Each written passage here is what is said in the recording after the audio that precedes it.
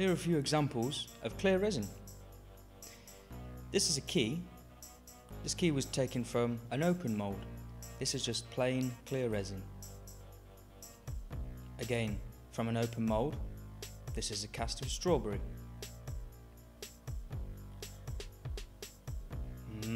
Custard cream. This is just to demonstrate the clarity that you can achieve with clear resin. Aye. Hey. We can also add pigments. This is a transparent green pigment I've added to a clear resin.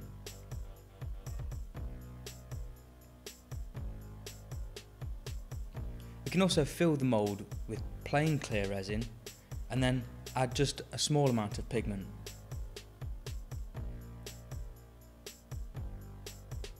This is another example of clear resin using yellow transparent pigments. And this is an example of marbling with clear resin using a variety of transparent pigments. As you can see, it still retains its clarity despite the amount of colour. This is an encapsulation featuring a number of items. First we have some nails, here we have some paper, just printed out from a regular printer, and some colour too. Here is an encapsulation of some pumice stones, and gold leaf as well. If the material is light enough, it may be suspended in the clear resin. Encapsulation of some pebbles,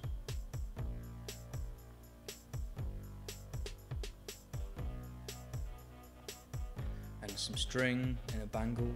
Basically anything that's dry can be encapsulated. All polyesters go through a series of curing stages. Stage 1 is the liquid. Stage 2 goes into a very soft jelly, so it can be scooped out and splattered on the table like a big slimy blob and creates this kind of finish. The next stage is a very soft cheese that can be scooped out and crumbled and creates this kind of finish. The next stage is a hard cheese stage. At this stage, it can still be crushed and crumbled with our fingers, but forms very solid chunks with smaller granules.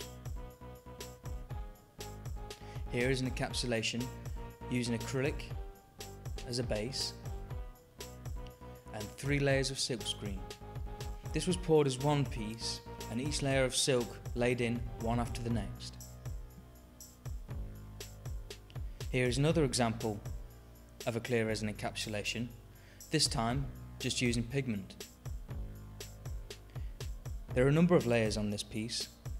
This texture on the edges is caused by seeping of clear resin underneath the protective sheet. Here we can see the layers of acrylic in this piece, each with colour in between. Here we have a piece of art by Jeffrey Litherland. He's used layers of resin and painted over the top of each layer and then covered that with another layer of resin and then painted over that and covered it with another layer of resin to create a painting that's got a lot of depth. Almost three-dimensional painting this. Here is an example of a very large casting which was taken in one go. And we see the consequences of not altering the catalyst correctly. This large fissure has opened up around the side, almost breaking off one whole side of the foot. To avoid this, we need to use less catalyst. Always consult your technician on what's best percentage for you and your work. This is another common phenomenon in casting with clear resins. As the casting shrinks and pulls away from the mould, we're left with these rivlets. These can be simply sanded off and buffed using the buffing wheel to create this polished look that we see here on this piece.